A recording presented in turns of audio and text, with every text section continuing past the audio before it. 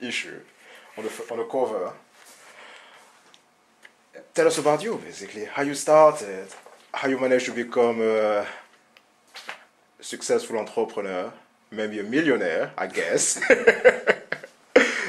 So you started back at the age of 19. I mean, you left school at 15. I left school at 15 because of where my birthday lands, and I left school early July, and my birthday's at the end of July. I went and started an apprenticeship as a carpenter, of which I completed when I was 19. During that time of doing my apprenticeship, my main objective at that particular time was to have the best car of all my friends.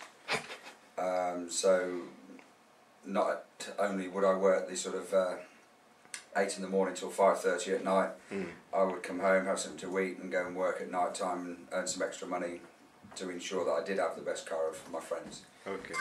That was my goal, my target to achieve, I suppose. When I completed my apprenticeship at 19, I left and went to work for a company called Turrifs, who they manufacture the. They were doing a site for Benford's, sorry, not Benford's, Thwaites, the dumper people.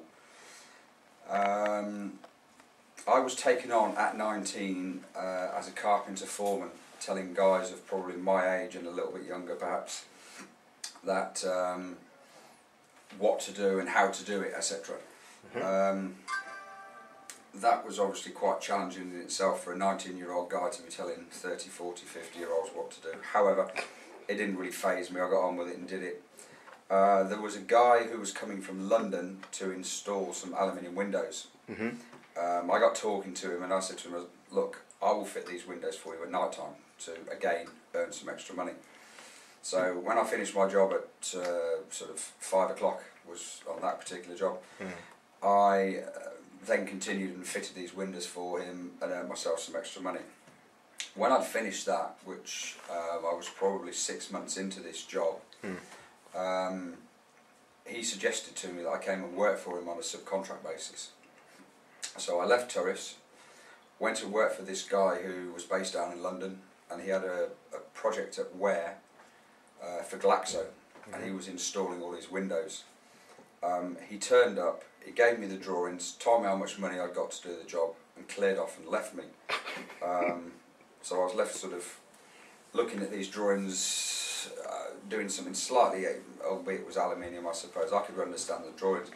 However, I took with myself a mate and a young lad to assist me in doing this job.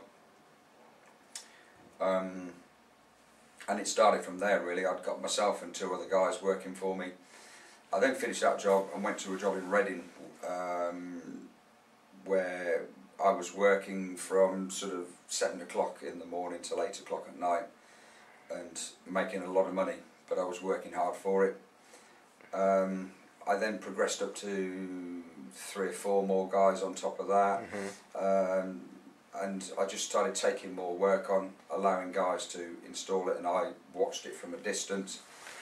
I got to probably early 20s, very early 20s, and I'd probably got about 15, 20 guys working for me. So, I mean, just how at the time did you manage to find clients? It was word of mouth or salespeople?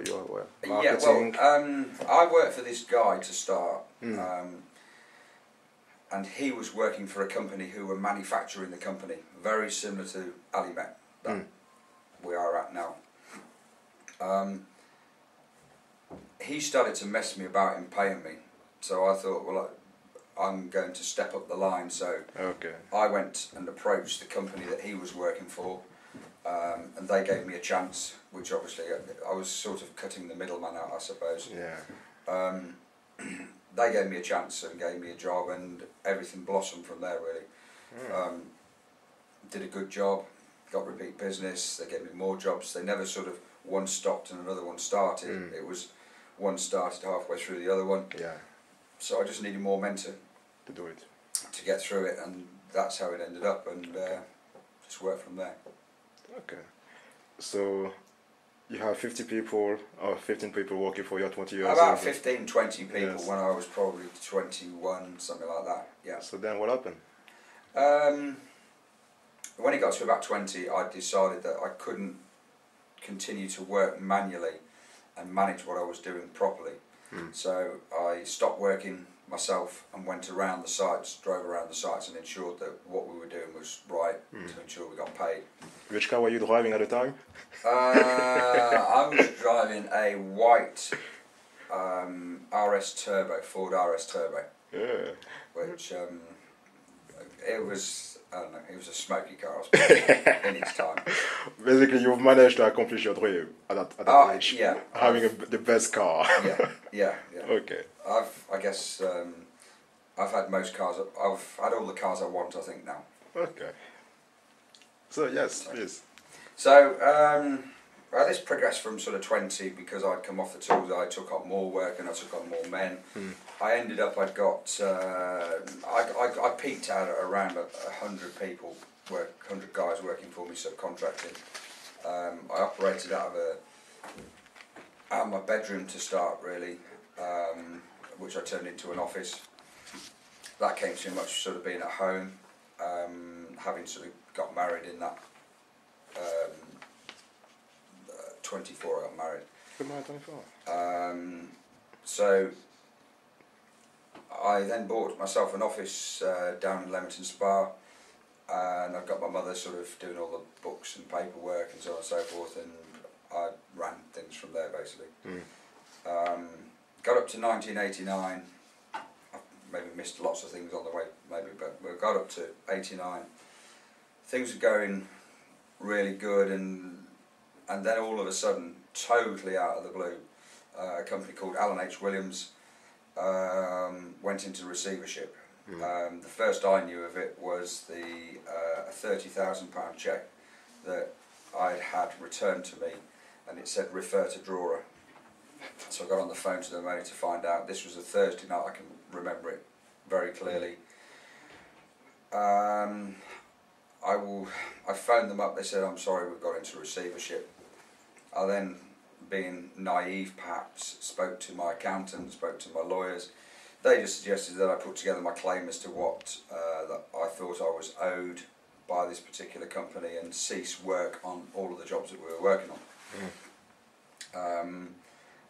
I worked with my mother and father until 10:30 that night, and realised that they owed me £189,000.